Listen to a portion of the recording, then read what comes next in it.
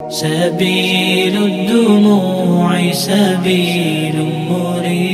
on what has been related about permission for cupping while fasting.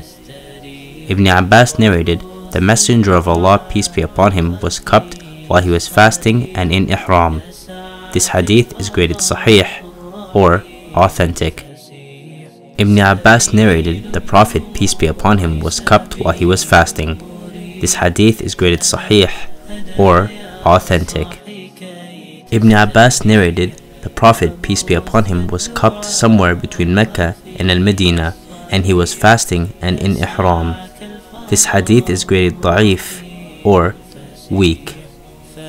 Comments. The cupper and the one cupped have broken the fast. Hadith number 774 means they both are on the verge of breaking the fast, because the cupper sucks the blood and it has the possibility that the blood would reach the throat, and the one being cupped may get weak due to the blood being drained.